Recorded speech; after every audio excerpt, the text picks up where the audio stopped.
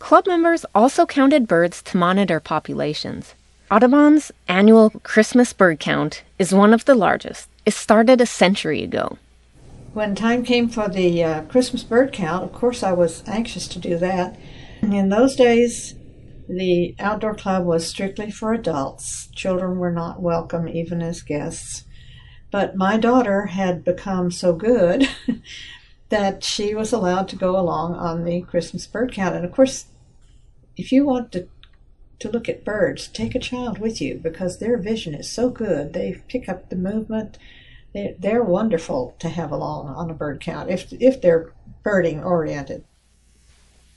After doing a count on Pelican Island and witnessing the declining populations, Emily started her long-running pelican patrols.